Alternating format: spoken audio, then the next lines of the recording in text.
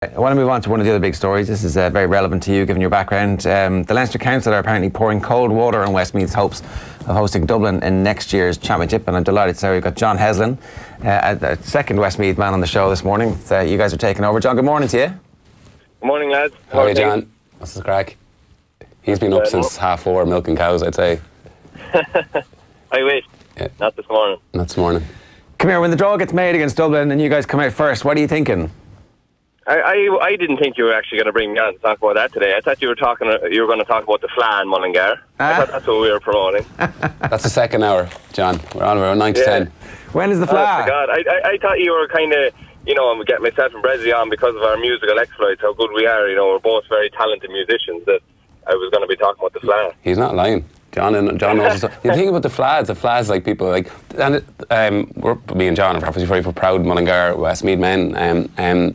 We don't get a lot, you see. It's kind of sometimes Westmeath is forgotten about, or the Midlands is forgotten about, and that's why even yesterday in the budget, look, we're getting Pascal Dunn who actually mentioned the Midlands, which was lovely. And that's not a chip on our shoulder, by the way. So having the fla in Mullingar, the place is lost. We've even dug up the whole town and rebuilt it and put all these new paths in. When is the fla? 2020. All right, okay, so loads of time big deal for for this. us, yeah. And John, what are you doing in the fla? What's your party piece? I can't announce that yet. There's a PR stunt around that and a big marketing campaign to really announce what I'm doing at the flat. So I don't want to reveal all yet because we still are only in 2019, which probably will lead me on to my first point of the fixture with Dublin. It's a bit mad, isn't it, really, that we're talking about the 2020 championship. It's probably a little bit unfair on the Dubs. They're not getting to enjoy their 5 in a row. We're already talking about the championship in 2020. I'd say they don't. Poor Dubs. They're unconcerned about where this fixture ends up being fixed, and that's the whole point. I think that Dublin would be absolutely delighted to go to Mullingar because why the hell wouldn't they? It's no odds to them where they end up playing. We built the street. The streets look great again because of the flag. That'll be welcomed in. People love. It's only 50 minutes from Lucan.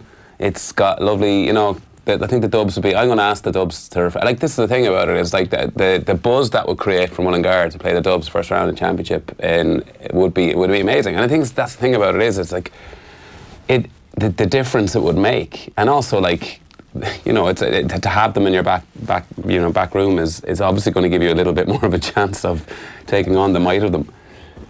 John, know a little bit better. I'm going to go one step further and even say that I'd say that the Dublin lads didn't even know the draw was made. Judging by their Instagram, them lads are travelling the world at the moment and having a great time, and rightly so, more power to them. But I'd say they don't even know the draw was made. So, you guys obviously want a home game, right?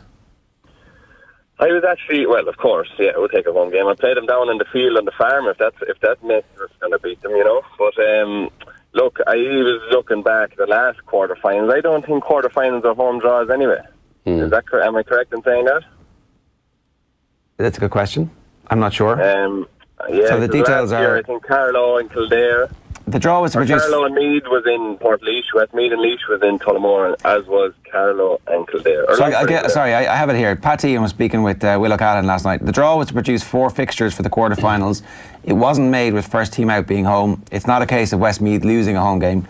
Quarterfinals are at neutral venues unless there's already a home and away agreement in place between the counties involved. Now, I mean, it feels to me like everybody has an away agreement with the Dubs because you always play them in Croke Park. Certainly you have done for the last 2 decades. So why would you have bothered? So the agreement, so if myself and John start texting some of the players to see if they're cool with it, is that enough for the Leinster Council? So we say, listen, they're up for it, so can we play it that way? Well, Jerry Egan has been out and he said that he wants to have the game in Mullingar for next season. So I think that actually there is a chance here for everybody just to draw breath. The Leinster Council are saying that it's a health and safety issue, that they'll have a bigger capacity in Tullamore and be able to deal with a bigger crowd.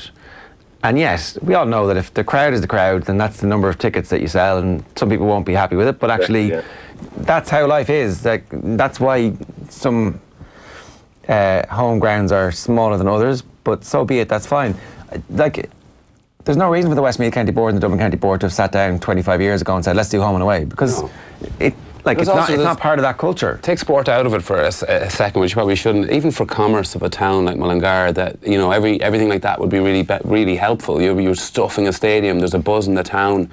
you've got the FLA that year, all that kind of that does help. Like, it really does help, and it can help maybe businesses who go, like, if we're getting 12, 13, 14,000 people into a stadium or whatever it is we get in, and there's a buzz around the town, that's really good for even for 1 day, 2 days. So I think at the end of the day, I mean, the health and safety thing is something they use a lot, and I get it to a point, but you know, I don't know. It's a very easy get out of jail free card sometimes for them. Yeah, John, there was a Kerry game in 2012, I think, that was a big game for Westmeath. Yeah, we nearly knocked Kerry out of the championship that day, and then Darren O'Sullivan decided to come off the bench and put the ball in the back of the net. I remember that. God, it was heartbreaking. I never really got to thank Darren in person for that, but yeah, it was a great game. Like, you know, we had Kerry, you know, one of the all-time great teams, played a game.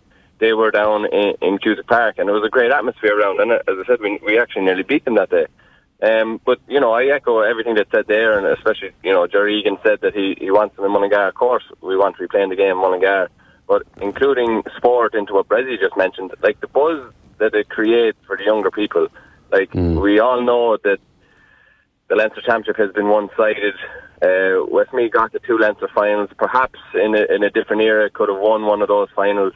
And obviously that creates, look, I was a young kid when Westmeath won the Leinster Championship in 2004, and that you know, encouraged me to continue the game.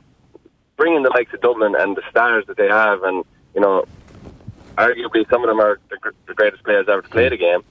Like, the buzz that would create for the people, the young kids of Mullingar and Westmeath, you know, you can't even put a value on that. Like, and it's disappointing that it's not even being considered to be in Mullingar. So. And when you look, we were speaking about, John, the idea that at Gaelic and hurling and rugby and at that level, young people want influence. Like right now, the big influence is rugby is such a huge hold in the country, and young people all around Mullingar. There's hundreds of young people going out playing rugby in Mullingar, a club that was struggling for a while, and that kind of injection in how rugby took off. And it's the same with GAA. If you can influence young people, who are kind of going, you know what? Actually, that was some buzz. I remember being brought to see Mullingar play in the Towns Cup final, and Joe Schmidt was centre for Mullingar. And I remember just the buzz at the Towns Cup final, and I remember saying to my dad, I want to play rugby. That has massive influence on young people. So I'm not overselling this, but like, if you get into the town, you bring, as John said, the best players, whoever played the game, the best team that ever played into the town and create that buzz, it will make a difference. And some people will go, oh, why should Tullamore not have that? But actually, it's not the same, because it's not Offaly playing them. It's not Offaly playing them. It's Westmeath against Dublin, and it's important. And to be fair to that's a great stadium in Tullamore. They get a lot of great games. Cusack Park doesn't, and it's important that we just stand up for it. I mean, whatever the Leinster Council decision is final, I hope not, but well, I mean, the point that the Leinster Council make is that there's no home and away arrangement between the counties at the moment. Why not set one up, John? The opportunity now is to try and do a deal with the Dublin County Board and say, look, let's do a home and away. Why shouldn't we?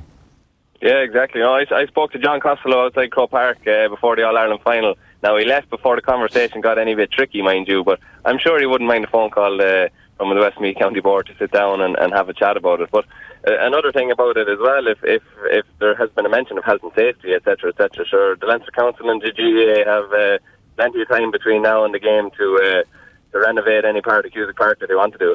Yeah. So look, all joking aside, the game should be in Mullingar for the spectacle, for the competition, for the GAA to take advantage of the fact that this fixture has popped out, as opposed to having it at a neutral venue. We built new pavements, for God's sake, for the FLA. Will you bring it to Mullingar? We'll waive the toll bridge on the N4 if that's what they're worried about. Like, can the toll bridge waive it so we can get all the dubs down for the game? One day only. Right, John, we'll let you go. Good luck this weekend. Take care, John. I hope you respect the fact we didn't even ask you to preview the weekend. Yeah, I do respect that very much. Thank you. Keep practicing that song for the FLA, John. Yeah, all right, lads. Thanks very much. Good luck, John.